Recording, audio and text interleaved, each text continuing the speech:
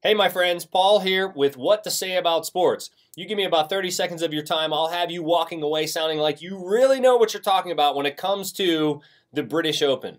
Here's the thing, the British Open is not actually properly referred to as the British Open at all. It's the Open Championship. Back in the day, this is one of the first championships in golf, and it was open to anyone who had game to come and play. Now that we refer to it as the British Open because it's the one that takes place in Britain in the middle of July, it's been called the British for a long time. But it's properly referred to as the Open Championship, or just the Open. So if you're at the office, you're with your family, and someone's saying British Open this and British Open that, you can just nudge them and say, hey, it's not the British. It's the Open Championship. And you will sound like you really know what you're talking about when it comes to sports. Hope that helps. If you need anything else, just let us know below, and please subscribe.